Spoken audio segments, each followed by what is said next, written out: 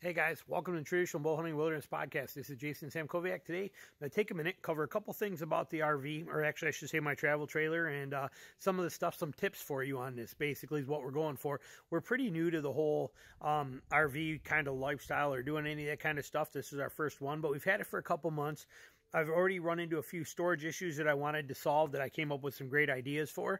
I also found some issues there that I was able to fix myself that are worth taking a look at and trying to do. And I also found some ways to save some money. So I'm going to kind of break those down and show you a little bit here for you. Again, keep in mind we're new to this. We haven't done it a lot, so there may be some more of this stuff later on. But if you have a travel trailer or anything like that, these are some things that you might want to check into and see if they can benefit you. So I thought I'd do a video on it. First off, I want to talk about the hitches here. The Equalizer 4 hitch. I did a lot of review on this. And this right down here is the Equalizer 4-point hitch. Okay, there's the two bars for it right there. And that is the actual hitch system right there. This thing is phenomenal. All the reviews say it's one of the best ones out there. Not only is it a stabilizing hitch, so it stabilizes out the rear of your truck. I'll put an inset picture in here to show you, but it also, with these 4 bars in there, you can see they're solid steel, not hollow. That's 4 solid steel bars. This thing's like 100 pounds, but those bars go in and they lock in here, and they go to your trailer, and you have these tightening bolts here that cause this friction in there. But the stabilization in this thing is just incredible. You can't beat it. Now, most of the dealers, when you find these on the dealers and stuff, they want literally, they're like, they're $1,000 to $1,200 installed. You can actually, I'll put a link down below for this, but you can get this on Amazon for under $700, and then you can put it out, build it yourself. It's pretty easy. A couple of bolts, and then you use these washer systems to level it out based on there, and it's really sweet, simple, and easy. The only thing I had to do is, now the one I'm going to give you a link to, you can get a ball on it. It already comes with the ball on it, or you can buy the ball separately. The one when I bought it, it was out of stock with the ball, so I had to buy the ball separately, and I had to have somebody put that on because I couldn't do it myself. I didn't have the tool that would reach in there with that kind of socket, so I would recommend getting the one that already has the ball included on it. But that's that hitch. That hitch is absolutely incredible. Now, if we go over here to the actual, there it is right there. That's our Alpha Wolf 27 RKL is the model number of this, and this has got the Extreme Arctic Edition. It's got the bigger furnace and everything. It's got the insulated underbelly, the whole deal, so we can use it for the winter time. Right up here in front, you can see this is where the mount is for those brackets, for those other parts of those bars for that Equalizer 4 stabilizing hitch. The thing is just a beast, but it is incredible. Now, a couple things I noticed. The propane cover here that you're seeing right here, this thing, it is loose. See how that flops around on there? Well, that's also where the power cord for my electric jack is, and that sits right underneath there. I have not got it yet, I ordered some, but I'm going to take some of this corrugated guard material here, then I'm going to put it around this so that that is not sitting on that power cord when it's there and not going to damage it. Little stuff like that you see. Another tip that I was told, and I had them and I got them, but you can see I got jack stands under there as well too. They're barely resting. Actually, they're not right now because I was just working on stuff. But I'll leave those where they're just barely sitting on this. They'll be barely resting on that jack stand. Right now they're off, but having them where they're sitting here a little bit kind of prevents all this crap from going on if you're on dirt, for while you're at home. It just kind of supports it and makes it a little easier. I'm still not going to let that all the way up, but I'm going to take some of the pressure off of it. Not that it's a mandatory thing, but some people said that it definitely makes it nice, and if you have the jack stands, it works out pretty good. Now, a couple things to note that are worthwhile here. I'm backing up so you can see it. One thing we have found already, in the one time that we've used this, is that it can get kind of stuffy in there when you're cooking and doing things and when it's raining out. When it's raining, you can't open your hood fan or your hood vent fan up because it's raining out and water comes pouring in. See that first white cover right there? That's actually a hood vent cover that I got, which is really cool. I'll put a link for it down below for you. I got it on Amazon. Took me a whopping 6 minutes to install. But if you look at it from this back angle back here, you can see in there that it's open and vented there. I'm assuming you can see that.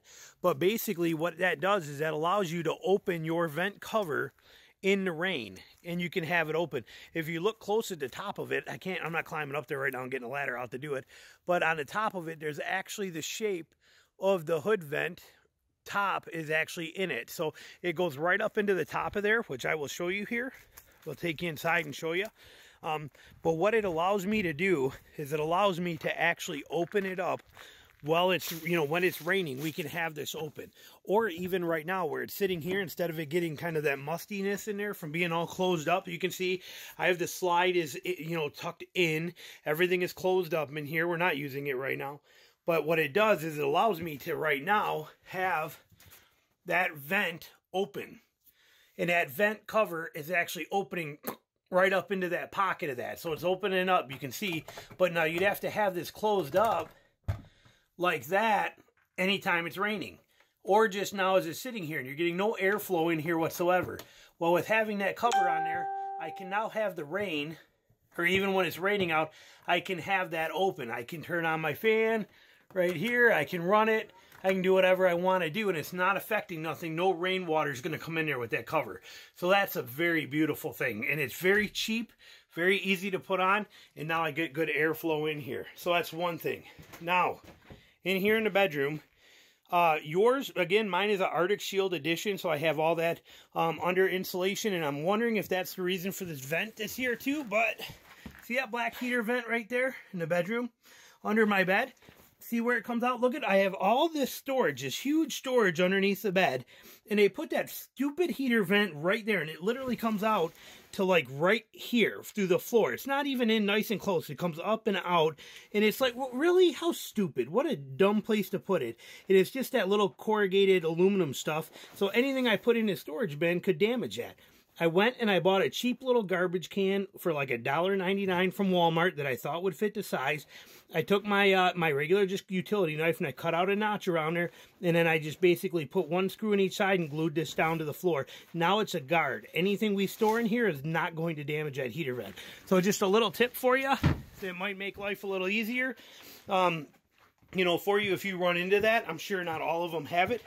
But if you do, that's one kind of option that could make life a lot easier for you. Another thing we did notice when we were towing it, which I will try to show you, but we found that putting these little rubber that you get at Walmart, these little rubber things inside of here, make it really nice. Your stuff is not sliding around in there too bad.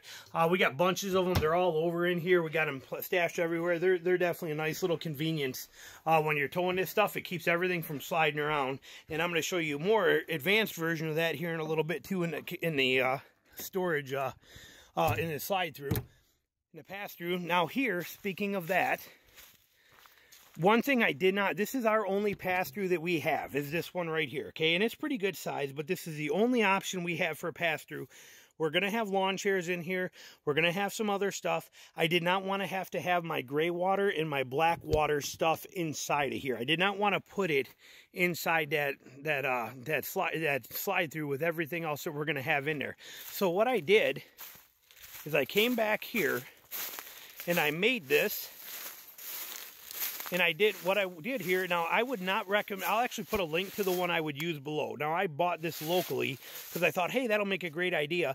And it did, but they're way cheaper on Amazon. But what I did is I bought this black steel case. This is a steel case. I used 4-inch U-bolts right here. They go from here. This is a 1-inch by 1-inch piece of steel. I got it at Home Depot. It was like literally, it cost like, I don't know, $5 for the piece. And I just cut it off with my cutoff wheel to the length I needed. I went through this U-bolt, goes through that steel thing. And then I drilled right through the box and clamped it together. So this whole unit is right here and will never move. It will not budge. Then what I did here is I took this thing. Let me get my keys out for it so you can see it. And it locks, very sweet, very simple. And inside, I have all of my stuff that I need for my gray water. I got my gray water hose right here. I have my sewer hose. This is just a spare sewer hose, or the one they gave us with it. We don't use it. We use this one here. My adapter caps, all my chemicals. I have my my Sidewinder kit right here to run that out. And you can see down here, you'll see that one screw. Well, basically, it's just a self-tapping, you know, size 10 sheet metal screw that I just zipped it right through there, right into here. You can actually see it in there. Just a screw to lock that thing to this, and now nothing moves in there. Sweet, simple, and easy. But now I have all of my gray water and my black water stuff all secure, set in here, and it's not inside of my stuff, and it doesn't take up any of my storage room that I needed. Beautiful, simple setup, and works fantastic. Now, when we come back around on this side over here, another simple tip for you that almost got me in trouble was pay attention to the distance from where your slide is to where things are. When we originally parked this here, you can see the tire tracks. I had this moved over farther. I was about to put that slide out, and my wife started freaking out and yelling at me because I would have smashed the slide right into that tree, not realizing how far it comes out. Pay attention to that stuff. Make sure I actually carry in my truck a tape measure, and I know the distance from my slide, how far out it comes. So when I park somewhere, I can double check that and make sure we're going to be good before I move that. Because when you're inside the unit moving your slide out, you never know if there's an obstacle. It could just be a power post or something here that's going to get in your way. So this way you can double check that beforehand. Like I said, the first day we got it, we almost wrecked it by doing that. So something to keep in mind and take consideration of. Now on that pass through over here, another thing that benefited me that may or may not work for you. I figured out that 2 milk crates, which you can see here, slide this out of the way, 2 milk crates fit perfectly up and down between my rafters. Now, your unit may be different. I don't know, but for me, that's pretty awesome. So I can really stack 2 on top of each other. They don't move. There's enough room for me to lift them off. Bottom one is all my freshwater stuff and water filters, and the top one is all my electrical connections and adapters and all that stuff. But they stack together nice, so you can fit a lot in there. Notice the camouflage stuff that they're on there. Same with this bucket. What these are is sheets of, let me show you here. This is a sheet of HydroTurf. It's stuff that I used. I had it left over from making when I did my bow fishing boat deck. It's the same stuff they put on jet skis, but it sticks pretty good and it doesn't move very well. So I have it underneath there. Everything I put in here, I'm putting on there like that. It'll keep it from just randomly sliding around on here. This is my tool bucket. All the tools, all the pieces. You know, you'll need this stuff. Lap sealant. We got ours when I went up on the roof. The first time when I got this thing, I went up there to double check how the roof was done, and I immediately had to break this out and get the caulk gun and use it and seal spots that were not properly sealed around my vent fans and my air conditioner up there. They were not, you know, there was an opportunity for water to get in there, so I had to reseal those already. I already had to use this black RTV silicone sealant. Here, same thing when we got it. Now, I actually just did it today because it's been so cold, so I haven't been able to, but see this right here? I had to redo this right there. It's still tacky and wet because I just did it, but all these other ones, you can see up there, there's a little bit in that corner. Every window here like this has got that little bit right here. They all have this in there. Well, that particular one right here, they didn't do it. There was none on there, none whatsoever. So I had to redo it myself. Otherwise, water could shoot straight down into there. And so I actually had, you can still see the residue there where I had electrical tape going across there to protect it until it was time for me to have a warm enough day to fix that. So I just did that. So go through your whole entire unit and make sure everything is sealed well. Make sure everything's got sealant around it. Make sure all your vertical seams. Make sure you have sealant around here. Check your roof real good. Check all that stuff. Make sure on the front that everything is sealed good all the way up. Just go through, take the time and check them, because the people that build these things, they're absolute morons. I mean, I've never seen such pure garbage design, and it doesn't matter what they are, and I've watched a lot of videos on this stuff, and I don't care if you're buying a Grand Design, an Aerostream, I don't care what it is. They're built with screws and glue and garbage is what they are. So just understand that. You got to check them out yourself real good. Make sure everything is sealed up well.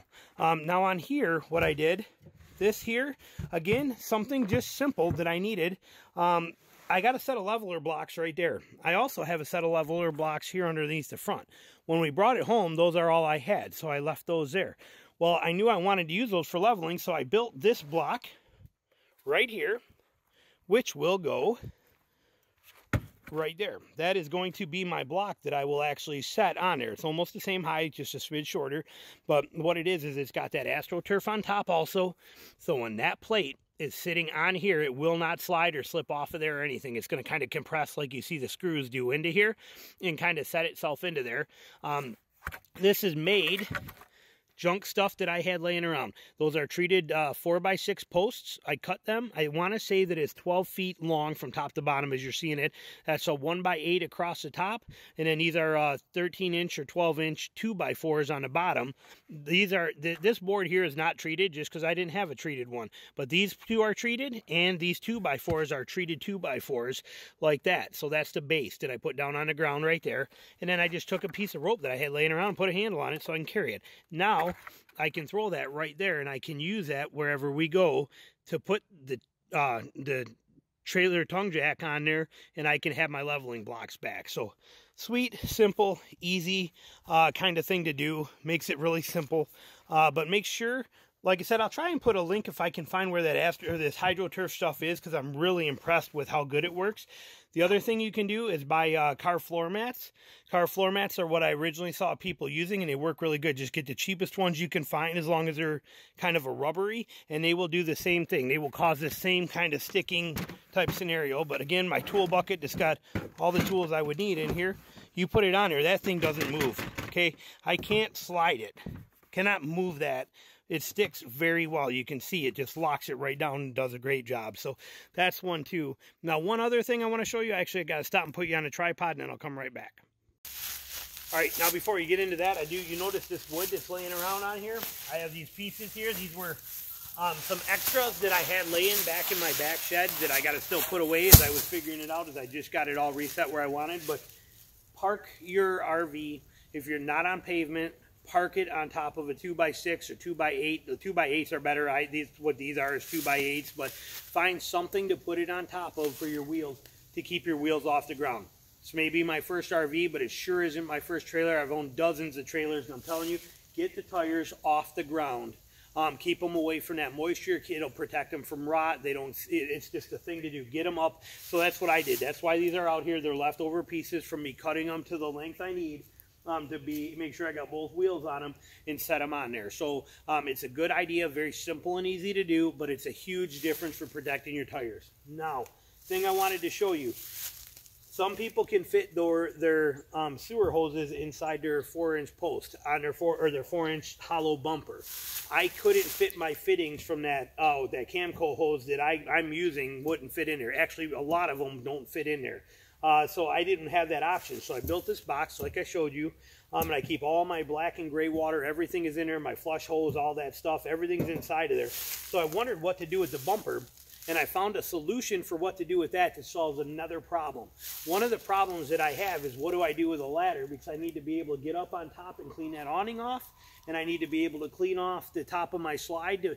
If you put that slide out while you're camping, and a pine cone or a branch or something or a stick falls on top of there, or an acorn, and you go to close it, that will ruin those rubber seals. So you want, before you close your slide back in, you want to make sure that that's all cleaned off up there. So I have a long pole, that I can use for washing. It's a extendable 3 to 5 foot pole with a brush on there, which I can use to clean that stuff off if I can get up there high enough. Well, I found a solution on Amazon. I'll put a link for it down below for you. But it fits right here in my bumper. This is brilliant. So what we have here is an actual folding, expandable ladder. Lock, lock, lock. Hit it there, lock the bottoms too, right there like that. And you have an actual ladder that you can see that is an awesome, super stable ladder that will let me get up high enough to be able to inspect anything on the roof. Now, I can't actually get from here onto the roof without having a monkey climb. In an emergency, I could, but I wouldn't do it that way. But it does let me get high enough to clean off my awning, gets me high enough to clean off my slide, and it gets me high enough to be able to inspect anything on the roof. And it gets me high enough to clean anything I want or do anything I need. So this ladder is incredibly valuable in the fact that it does fit inside. This ladder that you see fits inside of this bumper. That's straight up amazing. That's pretty incredible. I'm so excited. All aluminum, very lightweight, very simple to do. It's got the lock levers on the bottom. You hit those to unlock it like that.